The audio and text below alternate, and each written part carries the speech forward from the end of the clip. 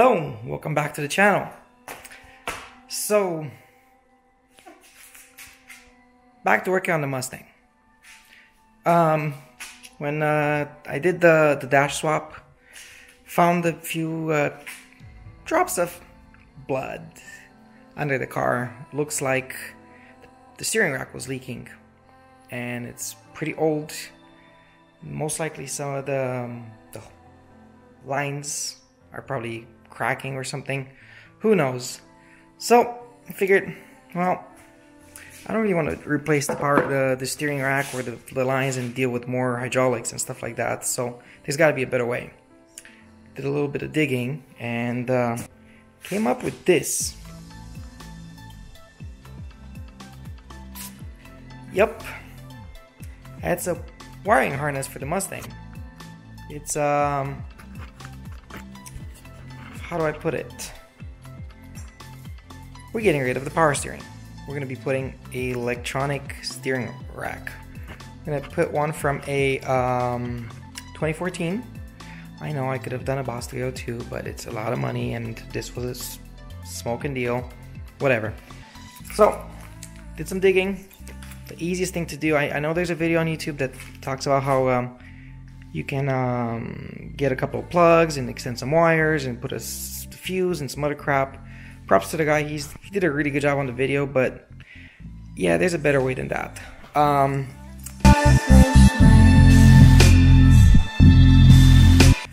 The power harness, it's got a lot of connectors on it initially. It comes with a bunch of PCM connectors, a lot of extra wiring and so forth. Did a little bit of surgery, which involved removing all the PCM wires, but 3 wires. 3 wires, right? Let's see if I can turn it around and show you. So there's the harness. We removed a lot of wires, except the white, blue, and yellow. These wires go back to this little plug right here, which goes to activate the power the EPAS, or the electronic power steering. We got a nice plug that gives the power to the power steering, to the newer rack. And all of that, I get a new beautiful alternator wire, a starter wire, and everything. And then the nice thing about it is we get 2 fuses. Look at that. There's a fuse that goes to the alternator. There's a fuse that goes to the power steering. Look at that. I don't have to do any surgery on that. I don't have to build any wiring loom or anything like that. So the way this is going to work is, first step, we're going to remove the power wire off of the car. And then we're going to install this in there. After we install this wire harness, we're going to make sure the car still starts. Duh. Then we're going to plug the new EPAS into the plugs without actually installing it into the car, just to make sure that the rack I bought is actually good. And then after that, the second step is going to be swapping the power steering itself, the rack itself. It's only 2 bolts. I have a tubular K member, but I don't know if I have the hookup for the 3rd bolt. The source I talked to said that I should be okay with just 2 bolts, so we'll be okay. And then, after that, I have to put a new belt on the car and remove all the pump and the hoses and everything else. So, we got ourselves a new belt, shorter by about 30 inches. Because I'm going to be removing all the pulleys on the left side of the engine. It's going to simplify the whole belt routing on the car. It's going to be nice. And I'm shot in the dark on the actual belt size because I have the Department of Boost manifold with a supercharger, so I don't know exactly what size of the belt I need. We're going to try with this and see how close I can get. And if not, AutoZone or Amazon or O'Reilly's, I can order a new one and get it in a couple of days. So we'll go from there. So first things first, let's get the wiring harness out of the car.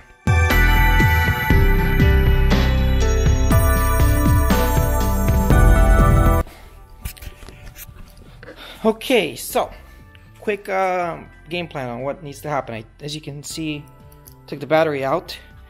Let's see what I need to disconnect so I can go through the whole steps with you. So, battery's disconnected. I know there's a lot of garbage in there. We'll deal with that later.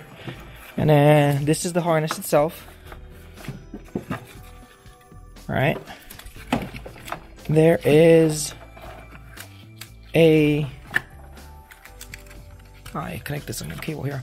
There's the alternator cable that I need to take out. Cool. Then this itself, there is a cable that goes over there for the starter and all that stuff. And then there's this cable that I just took out. This is the power wire for the junction box. And I think that should be it. So we'll get the alternator disconnected. Wherever that is, that right there. Oh, look at that nice, pretty reflection. Okay, sorry, squirrel. So we'll get the alternator disconnected, and then I'll jack up the car. It's a little tight in here, but we should make it happen. And then disconnect this power cable, and then we'll go from there.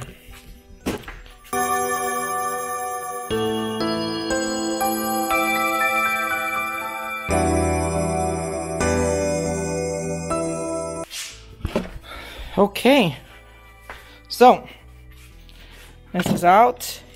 There was a ground in here. Forgot to get it out. That sets up the ground to the car. Now we gotta get under the car and disconnect this from the starter. This should be another 5-minute job. Let's get the car jacked up. I might just go through the other side because it's easier to jack it up and whatnot. So let's get the car lifted. Okay. I think I have plenty of space to get under. Let's see if I can. Oh yeah, look at all of that beautiful stuff just leaking out of it. That is toast. Yep, got fluid all over the place because of this shit. So yeah, it's gotta come out. It's gonna be fun taking all those bolts out and everything, but one step at a time. So this harness comes here that I disconnected, and it goes in, hooks up to the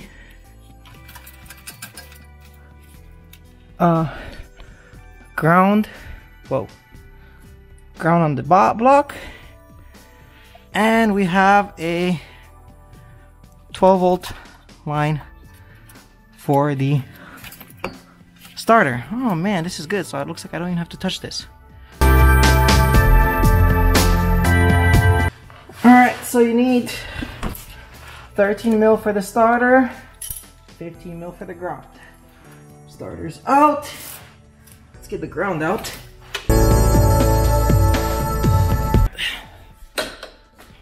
Got those two disconnected. Let's see where we are with this.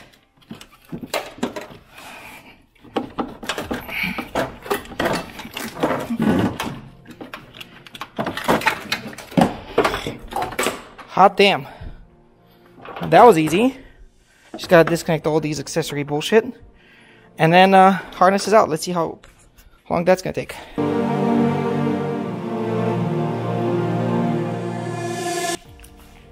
Well, that didn't take long. Let's do a quick comparison of all the plugs that we have and see what we need to add, if we need to add anything. So, let's see. I got plus and minus alternator wire. So there's a plus, a minus, an alternator wire, a ground, smart junction, and then a ground and a positive for the starter. So let's go through this again. Positive, a negative, negative on the body, smart junction box. Looks like we got a starter with a ground to the body, which it looks like. Then we have another ground, so we'll probably just connect this somewhere. All right, and then this is the alternator wire, which by the looks of this, we're gonna have to separate from here, get it all out, and then we have a harness that's ready. So let's modify the harness really quick and get this done.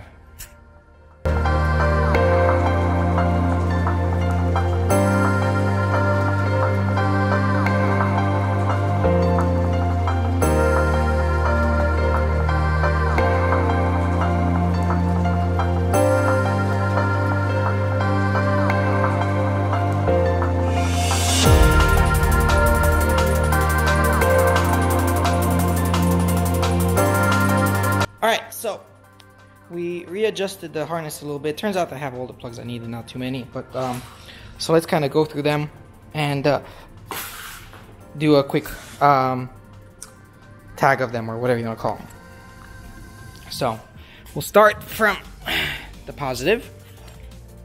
Then there's the negative. There's the ground on the body that goes by the strut tower. Smart junction box turns on the car electronics. And we got the starter and the ground on the body. This is the wire, the ground wire, for the beautiful thing called EPAS. Yep, it comes from here. It goes all the way to this bundle of joy right here. This is the alternator wire, and the EPAS goes under the car. You got power, and you have the activation. The only thing we're keeping, as I said, is these 3 wires. And then these 3, we're going to tap onto the ABS module. I'm going to show you in a little bit when I put those into the car and I tap them, which color goes to with what. But that's it. Let's get it mounted in the car. Quick tip, the battery ends up being reversed. So the 12 volt now comes to the front of the car by the engine. The ground goes away from the car, or away from the engine. So let's get it mounted in the car and see if we can get the car started at least.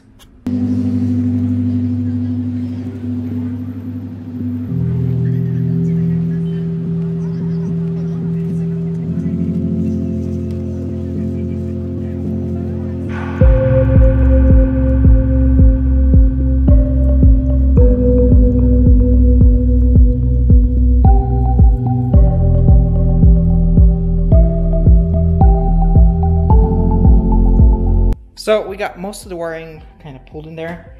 We're gonna fish this down in a second. Not a priority.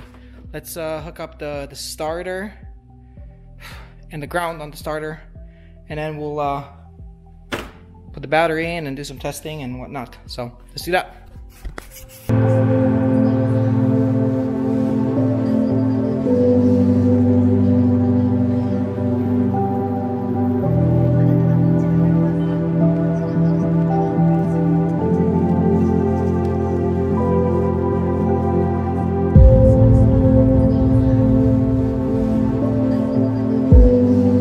Okay, so readjusted a couple of things really quick, just so you can see. The ground from the harness comes here. I added the ground from the EPAS, comes on the other side. I connected all my accessory stuff over here. Then we got alternator wire going in there. It's nice and snug. Then we got these things are still loose for now. We're gonna have to connect those in a second. And then below you can see the harness hanging out for the EPAS. So next thing is, I think we can put in the battery. We got everything else hooked up or connected that we needed, and so we can go and start the engine afterwards, and hopefully no fireworks show. So let's go ahead and put the battery in.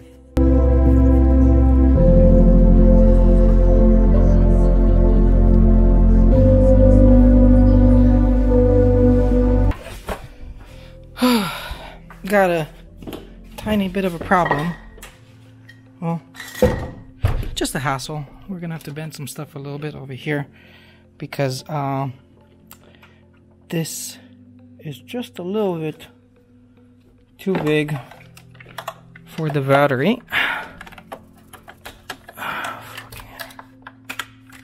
It doesn't stay on the battery too well, and I mean, I could probably just put it like that, but I'm a little bit of a perfectionist, so let's see if we can just bend it just a little bit to get it in.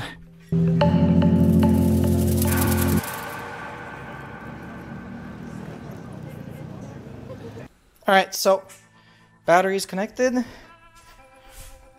Let's see if the car wants to at least just, it's powered on.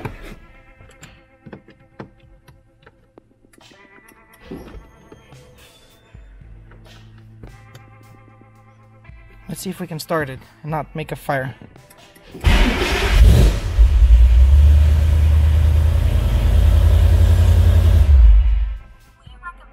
Perfect.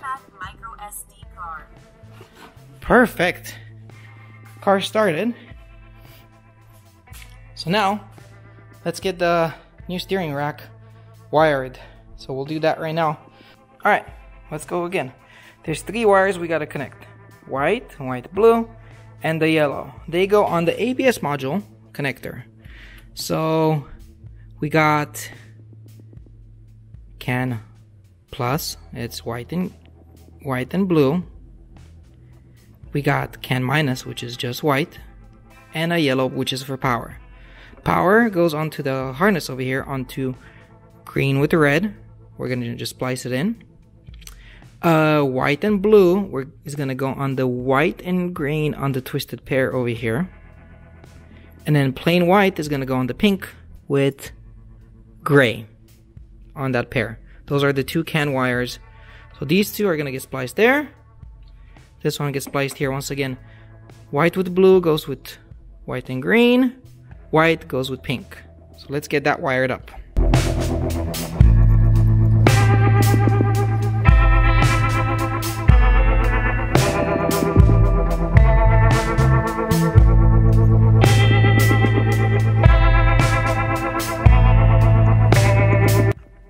Alright, connector's back. You can't even see the wires. They're over there. And let's see, can we do it that way? Yeah, there you go. You can see them. They're zip tied in there. Now I gotta put the intake the intake.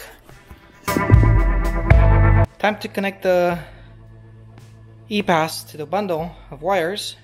Alright, so let's jack up the car a little bit and take the power steering rack out of its bag. Oh, you're gonna laugh when you see how the guys at LKQ decided to package this stuff. The UPS guy was like, what the Fu Manchu is this? So let's see how they whether anything's damaged or whatnot. So take a look.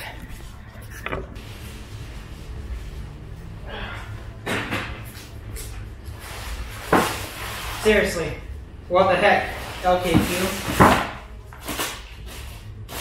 It's not even boxed up or anything. They just wrapped it up in some paper and just shipped it out. We'll find out right now if I have to call them tomorrow or not. I think I'm going to talk with the guys from LKQ because this is garbage. But we're going to test it just for kicks.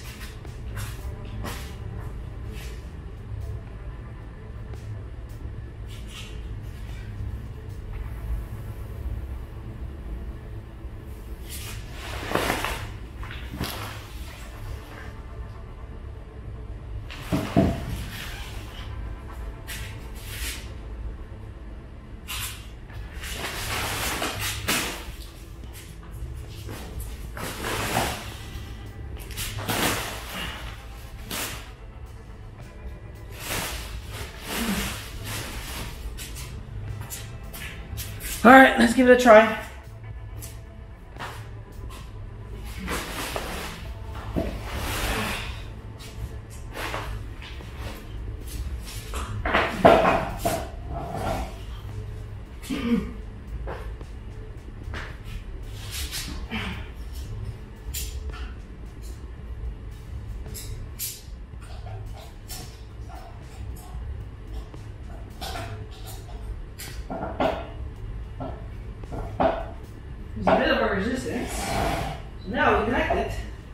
see what happens.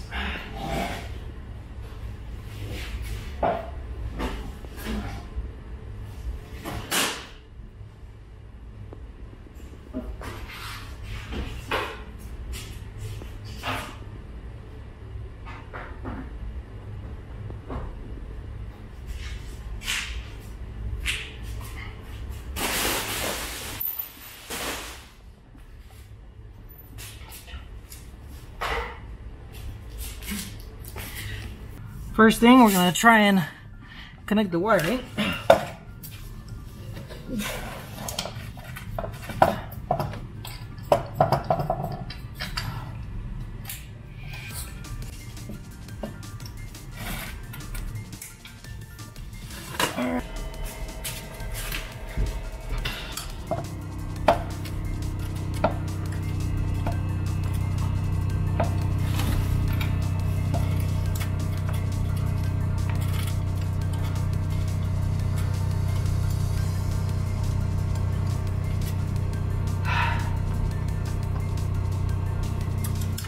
Negative Ghost Rider.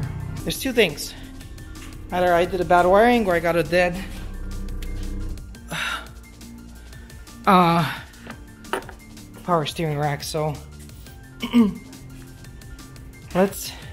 we're gonna redo the wiring really quick. I'm gonna use some heat things. You'll see in a second, and then we'll go from there. If not, I'm calling LKQ. Oh, I'm calling them tomorrow regardless, but yeah. Yep, bad wiring.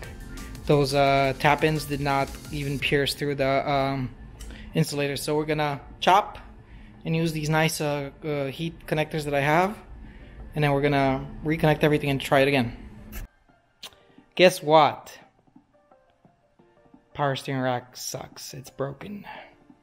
I gotta call the guys at LKQ because I don't even know where. Power steering rack is broken. It doesn't work. There's a chip of the housing that's literally just like sitting on the side that I put on over there. It's been bumped a bunch of times, so I'm not even gonna try and install it. I need to get the guys from LKQ just to send me a new one and hopefully package it properly. So stay tuned for the next episode when hopefully I get a new one and we try it again.